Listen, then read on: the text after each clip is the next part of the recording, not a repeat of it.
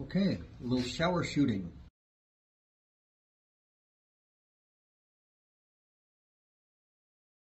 Welcome back, ladies and gentlemen, dear archers. Today we will see a little tutorial, not of me, it's from my friend Mark.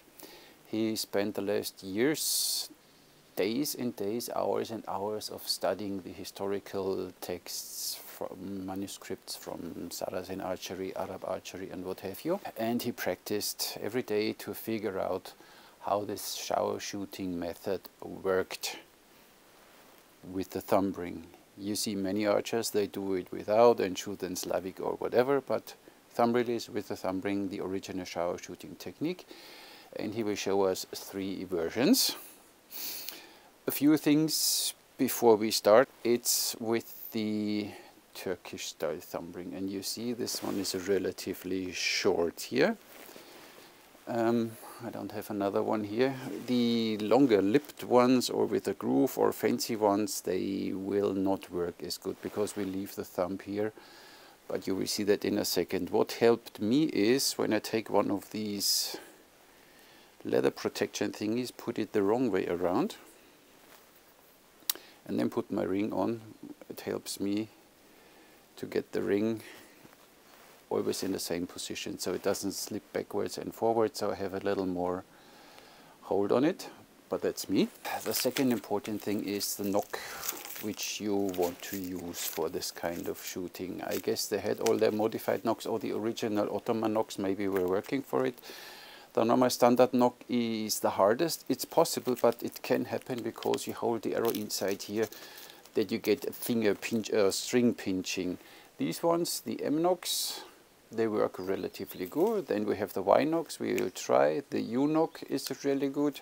And then of course, obviously the Koch knocks, the small ones are really good, but for me the big ones, Mihai style, they are just, or these are, I think the Babur knocks, they are just fine, because when you hold these ones, first of all you get an easy grip on it, and second of all you don't get a string pinch.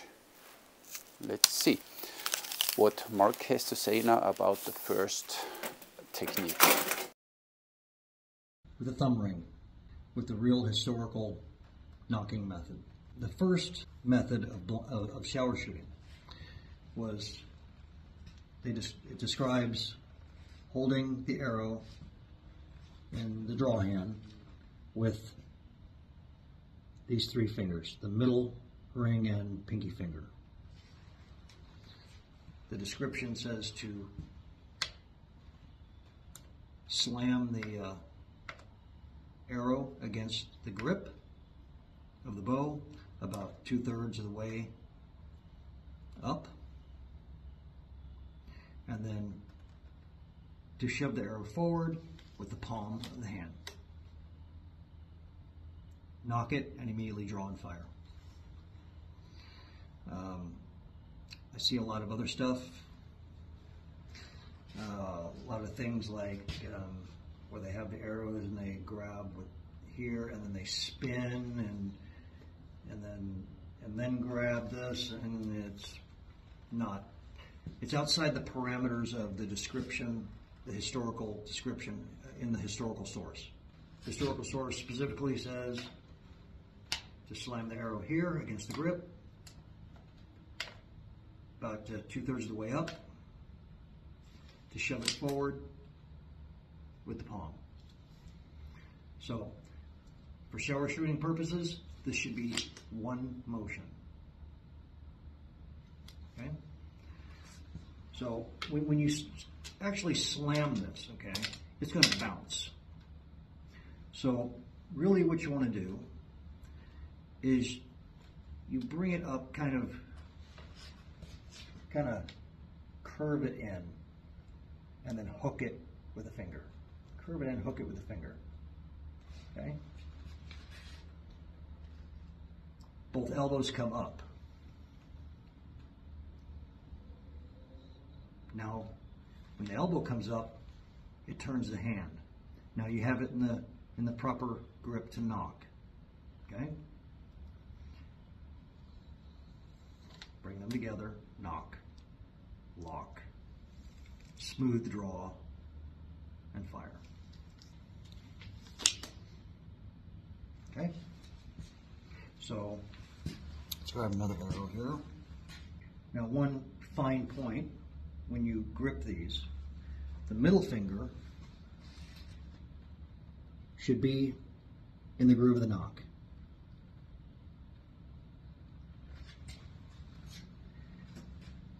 So it's there the whole time.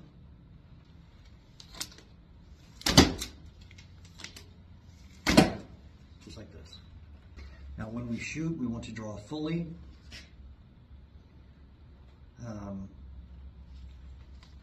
Otherwise, you know, it's a lot. It's a wasted movement, wasted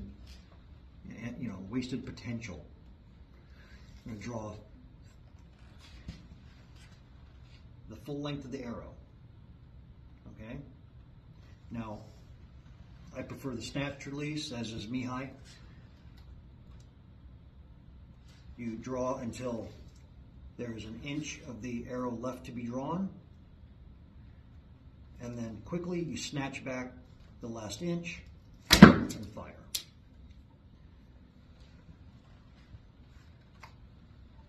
Similarly, when you go straight through,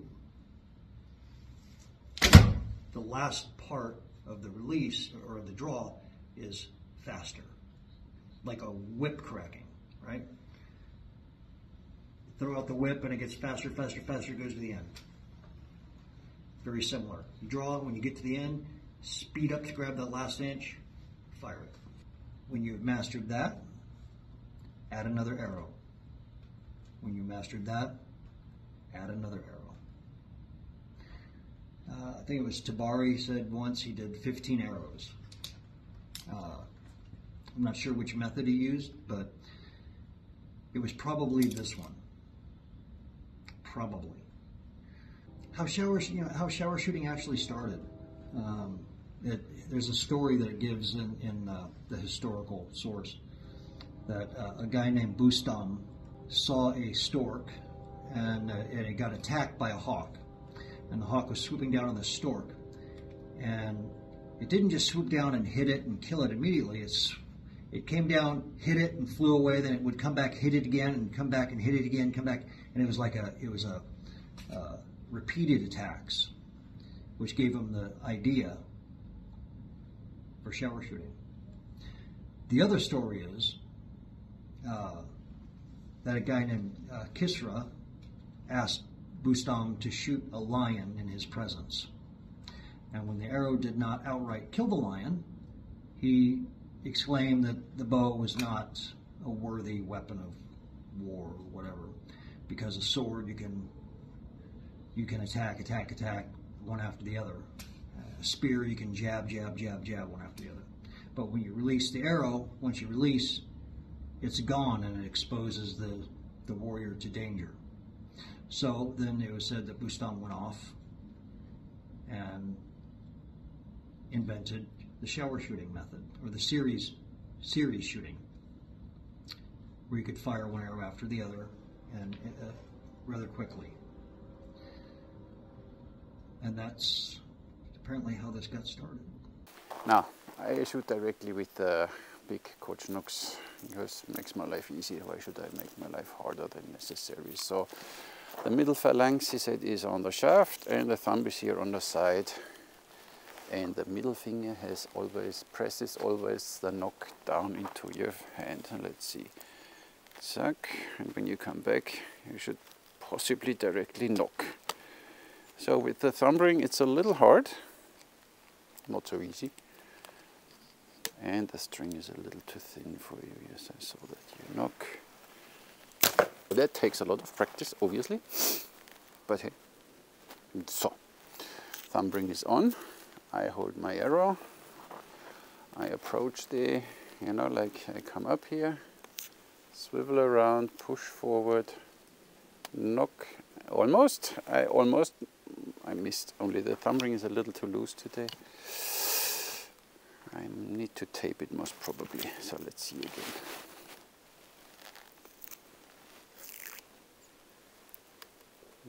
Yeah, kind of. I knocked again, but the ring is too loose.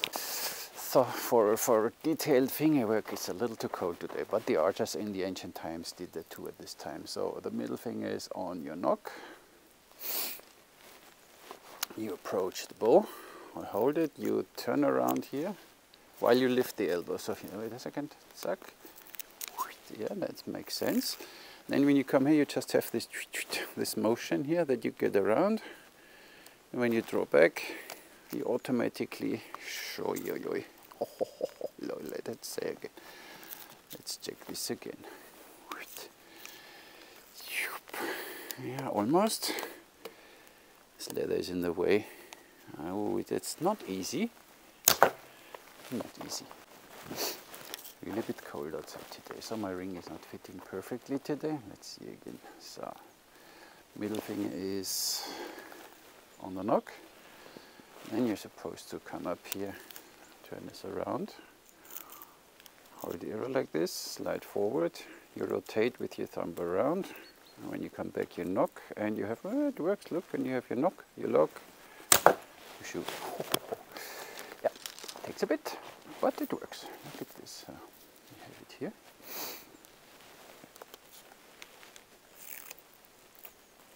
Yeah, oops, almost. So, it takes a bit, but it definitely works. Second method of shower shooting. Okay? So,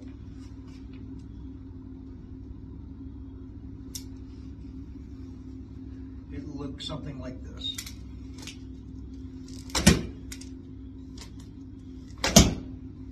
Do you notice anything? Okay. I'm not just going to throw it on here. I'm going to meet it and control both ends of the arrows first. Every single one of these methods, you see that. It's always meet the bow, take control with the thumb and index first, then knock. Okay? See, I'm not doing the finger gymnastics out here in midair first. I wait till I come here, get it under control, then get it in the proper grip, and then fire it. I'm not going to take that chance. We're going to make sure the arrow is stable. We must have a stable platform to shoot from. We need speed, yes, we want lots of speed, but not at the expense of having an unstable platform to shoot from. Okay? So, there's your second method. Look at this. Method 2. The arrow like this, and you can hold it directly here, I guess. Once you put it on, you swivel around, suck. This is relatively self-explanatory. How these knocks are too wide. So, and what you need to have, you need good knocking knocks or control over it here. Works relatively easy. You have the knocks here.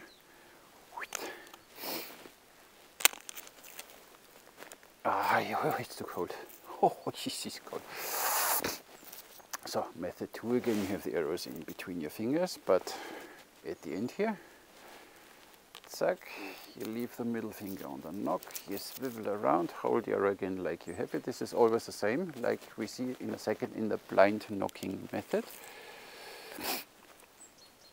You just need to have this, oh, it's too cold, this rotation here, that you get the thumb around with the ring around it and you lock again. So it's doable, not so tricky as the first version. Blind knocking. Grip the arrow this way. Two surviving historical sources say the same thing. For medieval Middle Eastern archery or arrow archery, middle finger goes in the groove of the nock, which when you grab the arrow this way, immediately indexes the nock. The technique takes care of the indexing. The second you grab this arrow, it's ready to go on the string. There's no wasted time at all. Middle phalanx of the index finger on the shaft of the arrow, thumb on the side. Contrary to the belief of apparently many people,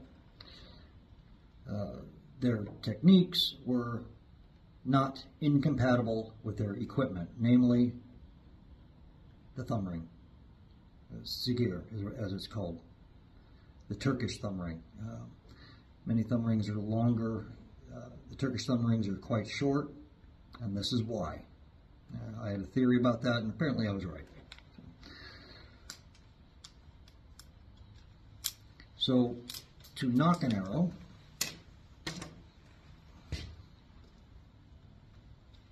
grab it in the way I just stated.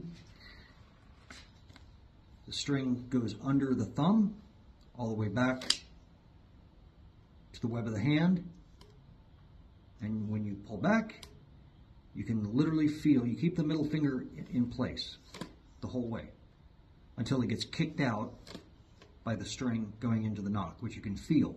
So there's not a doubt in your mind this arrow is now knocked. So you're not going to have to sit there and fiddle with it. Okay? It's very simple. It's idiot proof. It's almost impossible to miss a knock with this method. That's why they used it for warfare. Because it's fast and super reliable. Super fast, super reliable.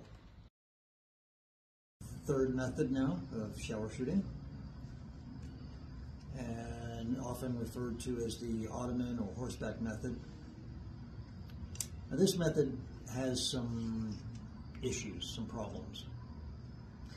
The historical source says that this method is faster than the other two, which means it's pretty fast, right? Except nobody, and I mean nobody, has been doing this method particularly quick. The way that's been done so far is ludicrous. Let me explain. So they hold it something like this up by the points, okay? They hand it off and they run their hand the whole way down this big long shaft here to a knock that they can't see, so you can't really do it all that quickly. You don't know exactly where to stop on a knock of unknown spatial orientation, and then stop and then reverse yourself, go forward, and then use whatever knocking method that they're using, which isn't this one, the historical version given in the source. So it's no wonder that so far this method is not, no one's been doing this quickly. Any method that is going to have any speed to it whatsoever must be done in one motion. One. So, if we keep to the historical source, I think everything will work out just fine. So, the source says to grip the arrows at the halfway point, and then to proceed like the first method. And the first method, after you have the grip on the arrow, says to slam the arrow against the grip at the halfway point, which is at the third of the way from the point, or at the halfway point. Okay, and then to push the knock forward to the string with the palm, knock, draw, fire instantly. These descriptions are intentionally vague, I believe. Those that wrote it, this was among their most valued possessions. They're not just going to give it away. So they wrote a parameter. So as long as you're within these parameters, you're moving in the right direction when you're figuring this out. And they did this so that only the most dedicated and hardcore archers would ever know what they meant. This is what I believe, and I'd probably do the same thing. Back in those days, knowledge was earned. Everything pretty much was earned, I think. So, we grasp the arrows at the halfway point. Now what we're going to do, hand it off to the index and thumb. We're going to keep the fingers open like this. And we're going to lever up on the arrow. Okay? So that it puts friction against the arrow on the inside of our forearm. And now what that does, and the harder and faster you do it, the better it works. And what happens is it levels out that knock so that it's in the perfect position to grasp it for our blind knocking method. Now, instead of stopping and reversing ourselves, what we're going to do is we're going to come back, meet the knock, and get the grip, okay, and then take it with us on an ellipse, so we don't have to slow down. That make sense?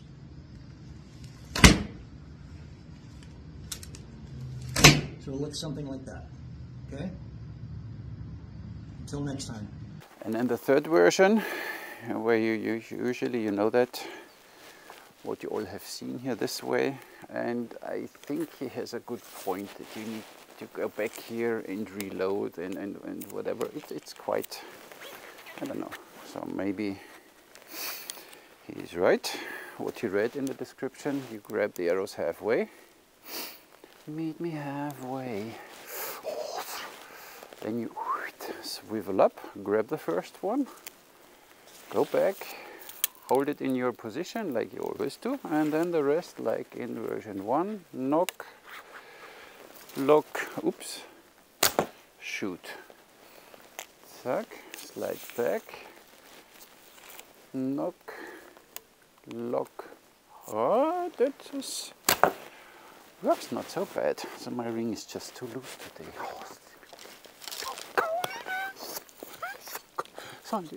And as you mash the one, and then you take two. Let's see. Getting cocky directly, huh? Only the ring is a little in the way, but works already. The ring is a little too loose today, so you need to have a tight sitting ring. And so you get your hang of it. It's not a problem, I guess. So let's shoot some more coach knocks here. In the version number 3.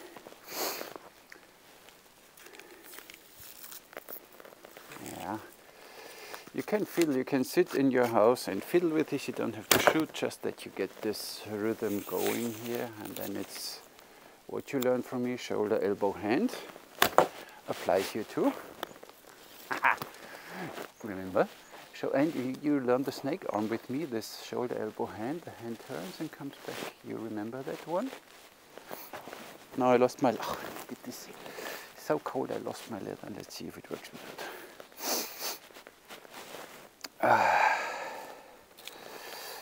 Yeah, once you have your arrow, shoulder, elbow, hand, and the twist with the hand over there that you get your thumb around. You knock automatically when you go back. You just swivel back with your hand and you knock.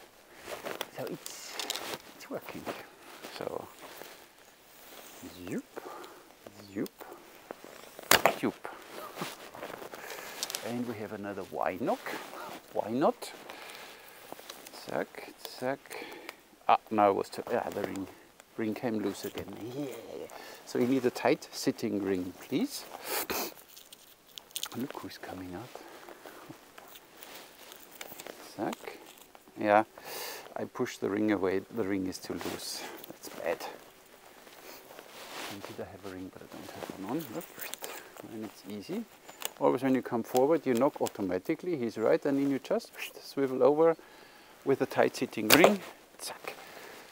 It works. So Mark, thank you very much for your studies. and for your practice, never-ending practice, works neat. So you need to fiddle really, first of all, get a tight sitting ring. This loose thing gets pushed away once you go forward here, but then it's, you swivel around, zack, and while you draw back, you have it.